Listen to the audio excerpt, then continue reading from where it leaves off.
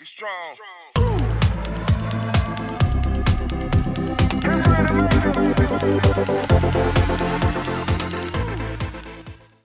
Hi and welcome to Tech Tutorials with Mira G.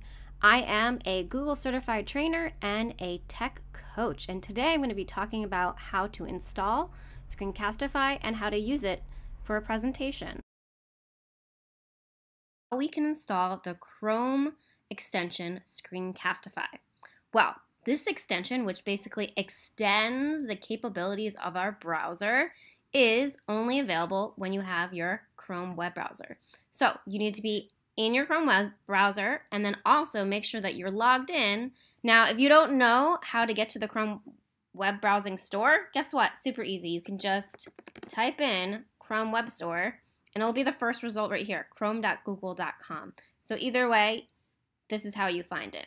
Within the store, you're going to be looking for the extension Screencastify. So just type in Screencastify and it will be the first one there. You'll click on it and here you can look at some of the information on it, or you can just click Add to Chrome. Click Add to Chrome, then click Add Extension.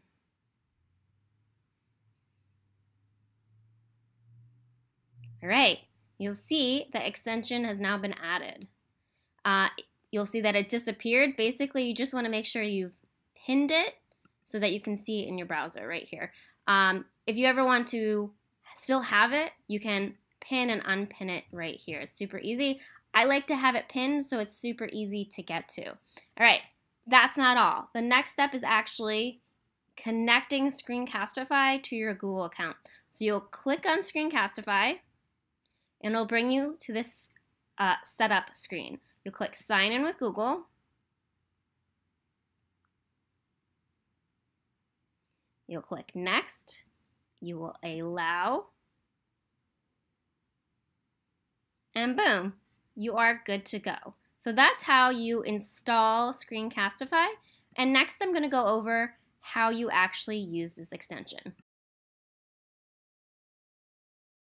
Use the Screencastify extension. So once Screencastify has been installed, it is accessible right up here amongst all the extensions you have. And if you ever don't see it, just look at your extensions and see if it's pinned or not. I like to have it pinned so it's very easy accessible. All right, so when I click on the extension right here, it gives me up this dialog box that gives me all sorts of information. And here I can go show more information. Amongst it, I can decide, do I want to record my whole entire desktop, just this browser tab, or webcam only? So these are different options. Right? And I can actually select inputs and outputs as well. The default is usually just fine, okay? Other things I really want to note is there's a countdown. It's nice to have a countdown. Unless you're using the drawing tools, I would turn this off, all right? And that's under the more options. You might decide you want to use the drawing tools, then you turn it on. If you're not using it, I would turn it off. It's nice to have a countdown, but you can decide if you want a longer or shorter countdown. So I'm going to show you an example of how to record my browser tab with an embedded webcam. Now, when I do an embedded webcam, this allows my face to be on the screen at the same time, which is great for when I'm giving, say, a presentation, and that's the example I want to give right here. So one thing to know that if I want to be showing my presentation, if I go into full screen, I will lose my webcam. So what I'm going to do, I'm going to show you, is I'm instead going to do presenter view. I'm going to move this out of the way. And now I click back onto the screen and hi, here I am. I can have this and I can move it around. Right? But this is a super easy way to record my whole entire presentation, but not have it in full screen because you'll lose your webcam if you're deciding to use your webcam. If you're not going to use your webcam, full screen is fine, but this is the other way you can do it. Then you can go through your presentation, talk about it. I love dogs, you know, and books. And then when you're done with your whole entire presentation, you're done with everything. How do you stop? You click back on the extension. And then you click the end button.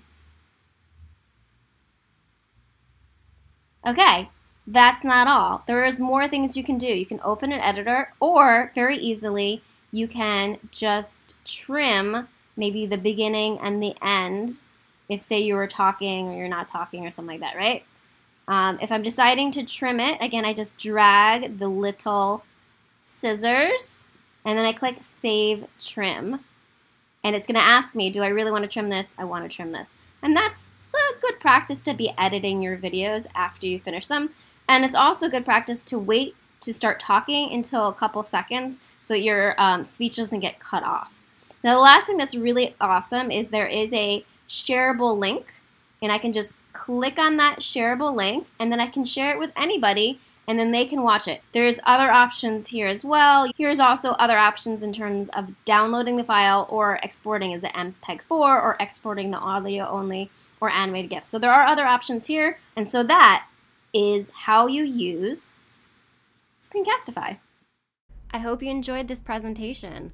Please make sure to like and subscribe to help support my channel. And if you have any requests for specific tutorials, please put it in the comments below.